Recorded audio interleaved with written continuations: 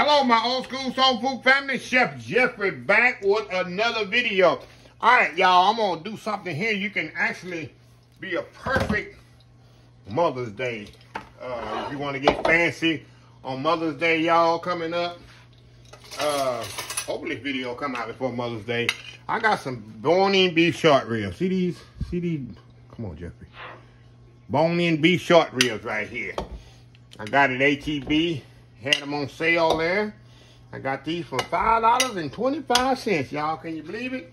$5.25 for all these beef short ribs here. I got a lot of meat on them. Got that little fat marbling in there like I like. So what I'm going to do, I'm going to season these bad boys up. Dust them with some flour. I ain't going to do nothing fancy with them. I'm going to put some tomato paste in there, a little beef stock. We're going to put them in our Instant Pot for an hour, and they're going to be ready. We're going to, like I said, put them in the Instant Pot for an hour. Give me some mashed potatoes with it, maybe some kind of vegetable. And we got us some braised oxtails. I'm going to put just a little liquid. I ain't going to smother them. We're going to like braise these, y'all, in Instant Pot. Then I'm going to put very little liquid, just enough liquid to cover it. And that's it. Let me get my flour here. Hold on, y'all. We'll be right back. All right, y'all. We are back here. Okay. Y'all got the skillet over there heating up. I'm going to put all I'm doing, y'all, I'm dusting my short ribs with some flour. And I'm going to get a nice color on them. Want to get a nice color on them here. You can do this actually in the Instant Pot also, y'all. But I'm doing it in the skillet because it's more surface area. But if you want to do it right in the Instant Pot, by all means, you definitely can do that. And all I'm going to do when that comes out, I'm going to kind of get rid of that oil as much as possible. I'm going to deglaze it with some beef stock here. And you can, some people use red wine. I'm going to use beef stock, and I'm going to put a little tomato paste in there, and that's it. We're going to add it to the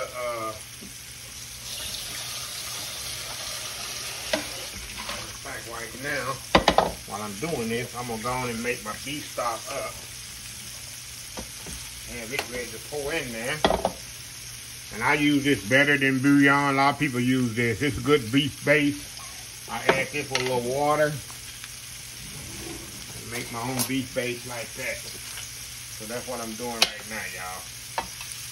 Throw that in my bowl with a little hot water.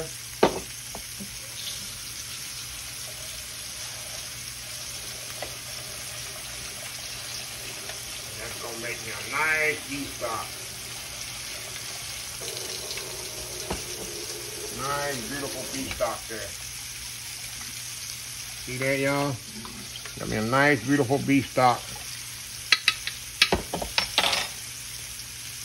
Hold on just a second. Y'all just hang out right there with me. Get a little garlic in here. Okay.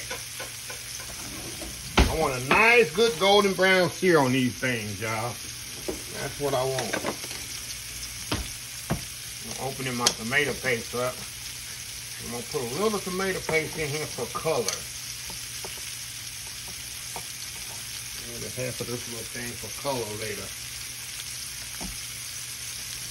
And that's the only thing I'm going to add to this. I'm not going to add no onions, no celery. I'm going to add a little garlic to this. But that's it. Make it as simple as possible. A little bit more good cold color on there. So I'll be right back when I get the color I achieve. I'll be right back. All right, y'all. We are back here. Another thing when you're searing these, y'all, make sure you sear them on all four sides. You know, they've got four sides. You want to get a nice sear on all four sides as much as possible. See that nice golden brown on there? See that? That's definitely what you want to achieve. See that nice color? That's what you want to do. Now, I'm going to take these out. I'm going to put them right in my Instant Pot here. Right here on the bottom.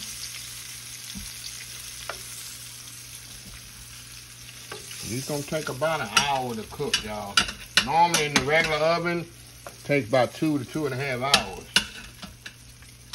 But in my world famous Instant Pot here, it ain't gonna take as long. Now what I'm gonna do, y'all, I'm gonna drain some of this oil out of here. I want to keep that flour in there as much as possible. Drain a little of it, not all of it, y'all. Flavor, see that flavor there? I want that to stay in there, y'all. We'll just put some tomato paste in this thing. Just a second, y'all. Put a little tomato paste in here. And this way you can use your red wine at. I want to get this here. Panay. The French word for what I'm doing, y'all. Gonna get that all cooked up in there, that tomato paste. It's gonna get a nice red color to my braising. That's what I say. I'm not smothering in it. I'm braising this, y'all. See that? Nice color there to this tomato paste. Get it all cooked up in there. And add my garlic. Add a little garlic to this.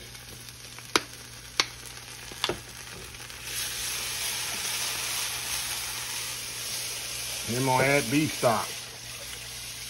I'm not gonna add any flour. Make sure this is mixed up in here good. I'm not adding any flour to this because I don't want a thick gravy. I want to braise it. I'm not smothering it.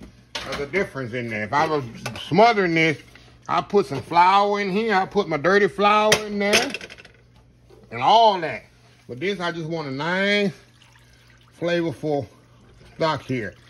See how pretty that is? Now I'm gonna season this with a little salt and pepper. Hold on, let me get my salt and pepper. First I'm gonna taste it here and make sure that beef base is already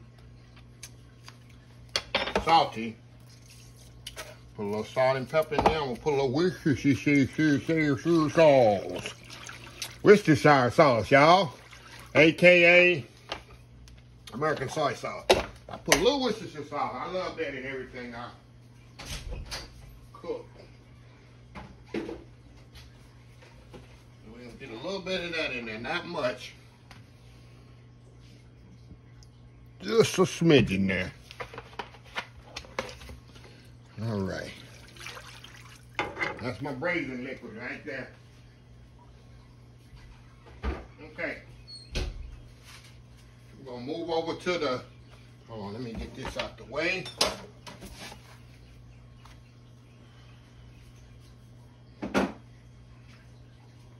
It's nothing like braised short ribs, y'all. I know y'all been to restaurants that have short ribs on the menu and they braise them. It's just the best thing in the world. So anyway, let me move you back over to the Instant Pot here. I got my short ribs right in there. See them bad boys in there? Now all I'm gonna do, put my braising liquid right over the top. Pour that in right there over the top here.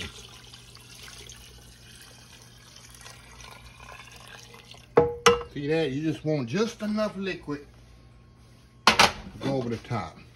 Move that around just a little. Get your butt in there. There we go. There we go. Oh, you wanna have to stand you up. If I gotta stand you up, I'll stand you up. I want all y'all to be in there equally. Equally there. There we go. All right, got them all in there. I'm gonna put my pot on here, my top on here, my pot on here. Make sure it's sealed. Go down to meat setting here. My meat stew setting. See that? My meat stew setting there. We're gonna go 1 hour on these. In fact, we're gonna let it slow release. So we're gonna go 70 minutes, hour and 10 minutes. And we're gonna let it slow release, y'all. After an hour and 10 minutes, we're gonna let it slow release. So in the oven, y'all, normally in the oven, it takes 2.5 hours to cook these things. So we're gonna go 1 hour and 10 minutes on it. We'll come back, I'm gonna give me some mashed potatoes ready and some corn maybe. And we're gonna have a good time eating tonight. We'll be right back. All right, y'all, we are back here. All right, I let it do a little slow release here, y'all. And we're gonna open this bad boy up. And we're gonna show y'all what we have in here. Let me let y'all look down in there. See that, y'all? Look at that, look at that, look at that. That's a good braise here, y'all. And these things are so tender. I think the bone already come off of them. You see how tender those are? Like I said, I think the bone done kind of slipped off in there. So what I'm gonna do, y'all, I'm gonna step off here. I'm gonna plate up me some here, and I'm gonna keep this liquid. Like I say, this is a braising liquid. I don't want this stuff thick. You'll see down in here. See that nice little sauce there? That's all I want. I don't even want it thick. Nice little sauce on there. You can make it thick with gravy if you want to. But that's pretty much it. What I might do, y'all, that's what I'm gonna do. Let me show y'all what I'm gonna do right now. I'm gonna make it a little bit thicker. I'm gonna take these out of here.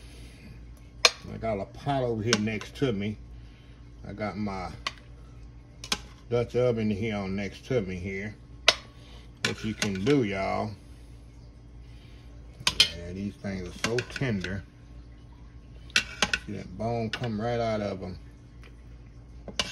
Actually, we don't need the bone anyway, do we? We don't need that bone anyway. I should have another bone in there. There we go.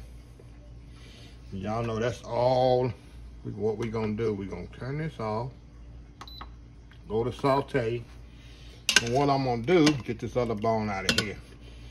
I'm going to thicken this up just a little with cornstarch. I'm going to be right back. I'm going to show you exactly what I'm going to do. I'll be right back.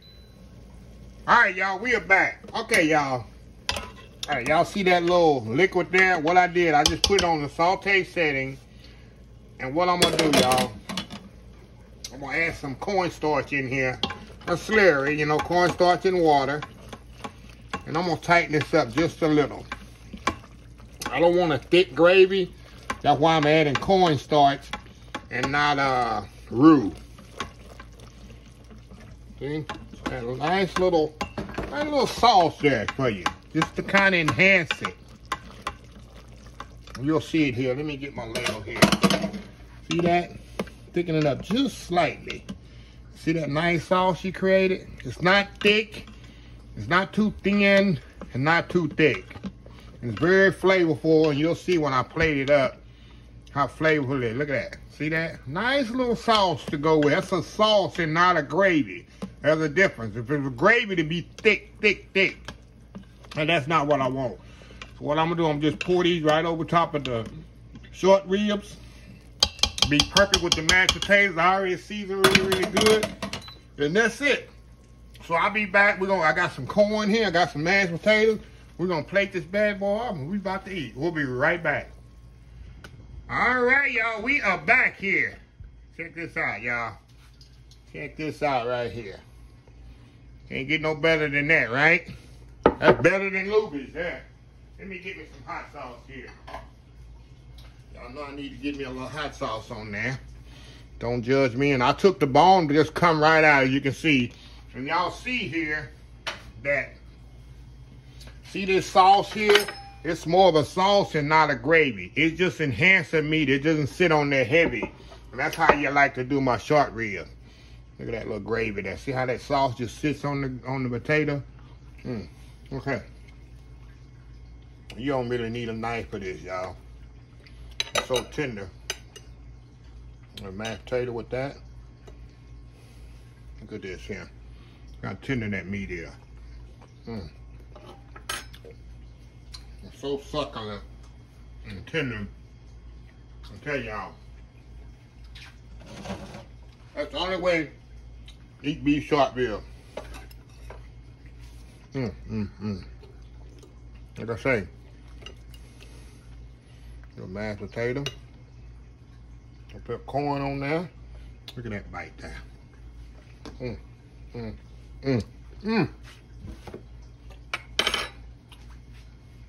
Perfect Sunday meal. Like I said, do that for Mother's Day. Get you some green beans to go on there. I got one more jar of my canned green beans for this past summer. So I don't want to use them up for this. But yeah, they can go any kind of vegetable on there with that. So anyway, y'all, just want to show y'all a good way the easy way, the Instant Pot to do beef short ribs. Fall off the bone tender in only an hour. So anyway, let me close this video out. If you like this video, please share, please comment, please subscribe. Please follow my other social media accounts, Facebook, YouTube, Instagram, Twitter, Twisted TV Pictures, and oldschoolsoulfood.com. Remember the hashtag 2023. Just show some kindness to Old School Soul Food. Till next time, have a blessed Old School Soul Food day, and I will see y'all in the next video. Love y'all. Bye.